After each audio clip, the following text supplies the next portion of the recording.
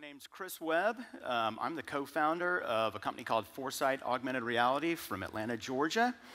And I'm going to talk to you all for a few minutes about accessibility. And I think it's a little different than some of the great things we've heard today. We're not going to talk about accessing securely a lock or anything like that, but we're going to talk about providing accessibility for everybody, including people with disabilities, and how we're leveraging the LEGIC 6000 series module with our technology to make that happen. First off, how do we do what we do right now? So what we do right now is we're using micro-locations to provide navigation assistance and audio descriptions, video descriptions, haptic feedback descriptions to people with disabilities to give them more context of the environment that is around them. We're doing this with Bluetooth low energy beacons, ultra wideband technology, and geofences in larger situations as well. This is great when you're talking about a smaller building and environments, but when you're talking about something bigger like a hotel where you have a lot of micro-locations you want to set up, like every door in a hallway, it becomes kind of an infrastructure problem to install all these beacons. So we are looking and working with the LEGIC 6000 series and their beaconing functionality to replace the use of these Bluetooth low energy beacons so that we don't have this infrastructure that we have to install. We can utilize any product out there that has the LEGIC 6000 series with Bluetooth and the beaconing capability to provide these micro-locations. The disability community is huge. People don't realize it. According to the World Health Organization, there's over 1 billion people on the planet with some sort of disability. And that doesn't mean they have a disability. That's a huge challenge because that is a large number that they have there.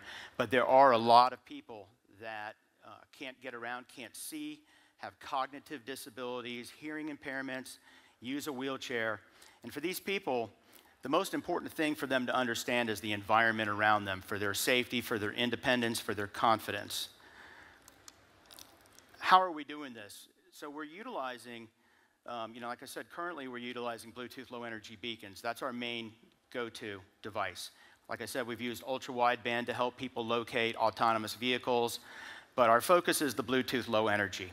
So the LEGIC 6000 series has the ability to do beaconing. And the beaconing allows us to send small Bluetooth low energy packets with our custom configuration at a particular interval and a particular power. And the goal is to have the interval and the power set to where you need it so that you're not chewing up unnecessary battery.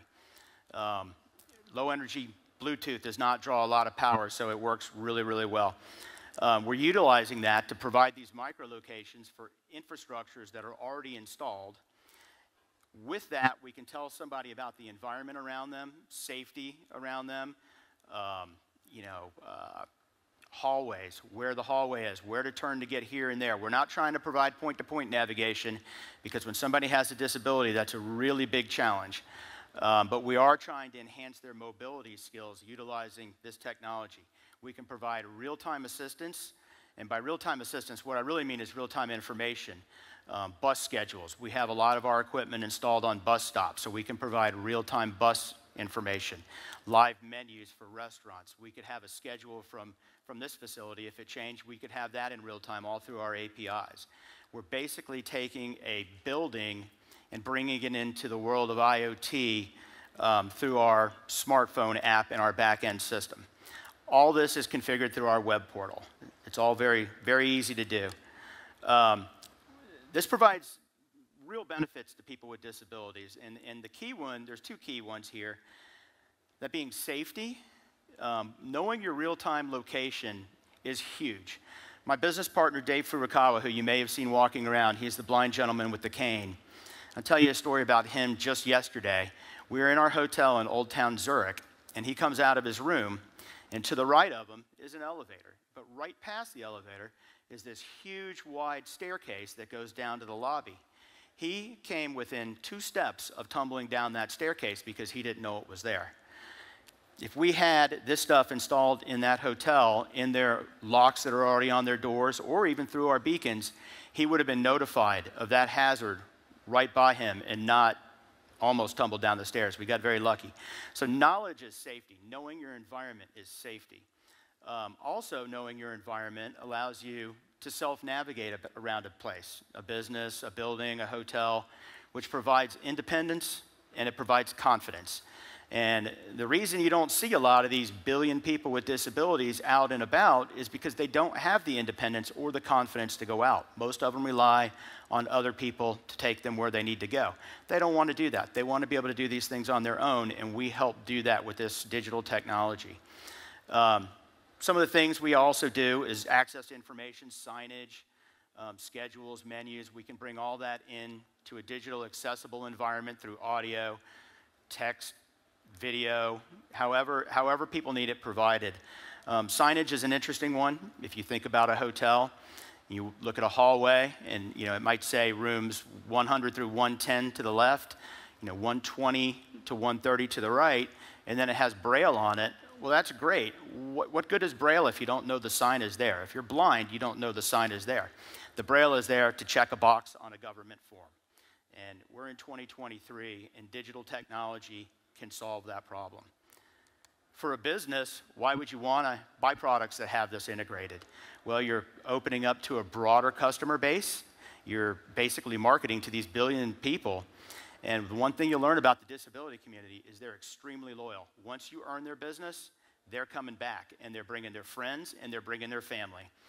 And you don't have to provide them the same assistance that you do now, because right now, if you go to a hotel, for example, you're going to have to get somebody to help you to your room, find your location. Maybe even if you want to go down for breakfast, call them, say, come up and get me. And it takes away from the experience for the other customers in the hotel, and it takes time for the employees. And you're getting ahead of the game when it comes to accessibility. Government regulation is starting to catch up to where we are in technology, but it's not there. But you can get ahead of that game. And again, customer loyalty, it's an underserved market. And then as a product manufacturer, you're getting a huge marketing advantage because you can go out and when you're bidding on a project, you can say, hey, our project is fully accessible. It can provide all these accessibility features because we've integrated this FAR technology along with this LEGIC 6000 series module. And my competitors, they can't do that. Your competitors can't do that. So you've got a marketing advantage. We thought the best way to kind of demonstrate this, because I can talk about it all day long, but it's best if you see it. So we created this video. It's one of our users, Scott. He's been using our technology for about 6 years. He was born blind. He was born with no eyes. He's got glass eyes. And he just thinks it's phenomenal. We set up some of our beacons in a hotel, showed him how it would work, and then we kind of did a video and a simulation to kind of show you all. So let's see if that will start. The creation of the company was started from the legacy of the sacrifice of my guide dog. Tragically died sacrificing his life to save my 4-year-old son from a car. It was the result of that tragic accident brought my business partner, Chris Webb, and he and I brainstormed on solutions on how to provide augmented information to increase safety for those moving around the environment. Accessibility is extremely important. It always has been, but we're at a point now where technology can really make a difference in people's lives. With what they're doing to implement FAR and to make it into basically a streamlined app, it's really just getting easier and easier to navigate not only through the app, but then to navigate through the options the app has and to find what you need to find to make yourself travel as safely and as securely and promptly as possible. When somebody's visually impaired looking for their hotel room, they tend to walk down the hallway, feel for the Braille signs or feel for a number on the door. Braille signs are great if you read Braille, but not many people read Braille nowadays. And then you also, how do you know where a Braille sign is? It's hard to find. It's very slow and time consuming. So with our system, utilizing our smartphone app, somebody who has a visual impairment can walk down a hallway and the app can tell them what room they're passing. So as they're walking down the hallway, it would say room 1702, room 1704, room 1706. And that way they know where they are in the hotel as they walk around and can find their room much more easily. I can hear what room numbers I'm passing, which of course is kind of important when you're trying to find your room. You also hear things like if you're passing an ice machine, whether you're passing an emergency exit, which of course is very good information to have. And then when I get to my room is the best part, because I can stand there at the door of the room and far vision will tell me things like, when you walk in the door, the bathroom is ahead to your left at 9 o'clock, a bed at 12 o'clock, and coffee maker 1 o'clock, 20 feet. There's a lot of devices out there that already work with what we're developing, so we are integrating with those so that we can roll out our technology without having to install an infrastructure. All done through a website, only takes a couple of minutes, so there's not a lot of work to get this working in a business. It's a big game changer to be able to do this. I mean, this is something that you would never have been able to do before the FarVision app came along. Providing accessibility and inclusion for those of us that are disabled is almost a necessity. We're adding an extra layer of safety, but also providing an extra layer of information that increases someone's self-confidence, which then leads to greater independence.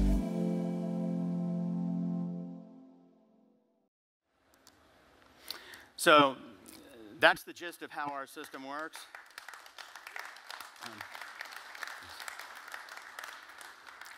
So the disability community, just to close out, represents, according to research, and it sounds like a huge number, and it was actually a bigger number than this, but I reduced it because it just sounded so absurd. But they say it's over $1 trillion of purchase power by the disability community. And creating products that start accessible from the beginning is extremely important, because you're going to have to get there eventually, and you can really give yourself an advantage over your competitors. At the same time, you're doing the right thing and providing the technology that people need to have better enhanced lives. Where we are on that, we are in the process of creating our SDK for iOS and Android, so that, Scott mentioned the FarVision app. That's our current app. We have some other custom apps out there already, but we're creating an SDK so that anybody can integrate our technology into their own app, because everybody's going to want their own branding. We're going to be working on some custom code for the LEGIC 6000 series. We've done the testing. We've got it working well. It's actually quite amazing. And then we're shooting for a timeline of the third quarter of 2024 to have this ready. So that's what we're working on. And I appreciate your time. Thank you.